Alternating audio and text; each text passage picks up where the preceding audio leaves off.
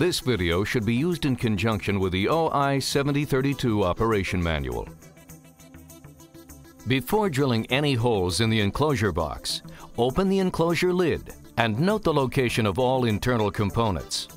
OI-7032 Touchscreen Monitor Video Series, Part 1, Wiring Configurations. DC Power In. When wiring the device, make sure that you provide a clean and stable 24 volts DC. Nominal 22 to 26 volts DC, as failure to do so may cause the unit to not operate properly. To begin, open the enclosure box. Unscrew the 2 thumb screws and open the front panel. Locate the power terminal. Then, connect the DC power supply live wire to the terminal marked +12 to 35 VDC. Connect the DC power supply ground wire to the terminal marked GND. If desired, connect an earth ground wire to the terminal marked EGND, which is required for surge suppression. The DC power in configuration is now complete. AC power supply connection.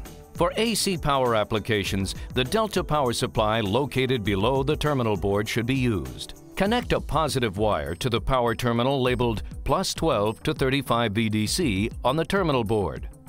Connect the other end of that same positive wire from the terminal board to the terminal labeled +V on the Delta power supply.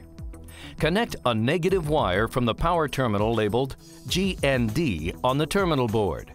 Then, connect the other end of that same negative wire from the terminal board to the terminal labeled -V on the Delta power supply. Once all wiring configurations are complete, plug the pre-wired cable into an AC outlet. Touch screen connection. To connect the OI-485 Modbus, locate the COM port and the control screen terminal block. Plug the DB9 connector into the COM1 port. Connect the yellow wire from the DB9 connector to the terminal labeled A on the control screen terminal block. Connect the white wire from the DB9 connector to the terminal labeled GND and connect the brown wire from the DB9 connector to the terminal labeled B.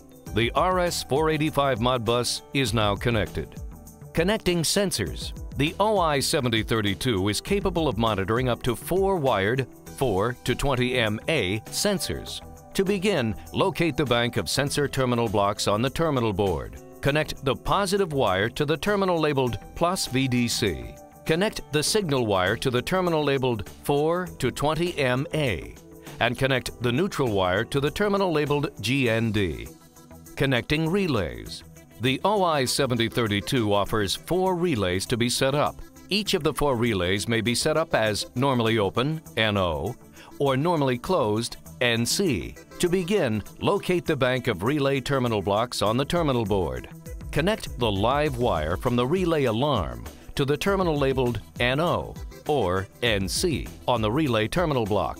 Connect the neutral wire from the relay alarm to the terminal labeled GND on the DC power supply terminal block.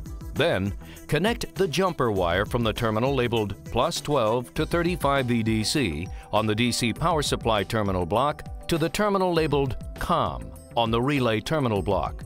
To connect additional relays, repeat the previous steps, connecting additional blue jumper wires from the previous relay's COM terminal to the new relay's COM terminal to power the relays.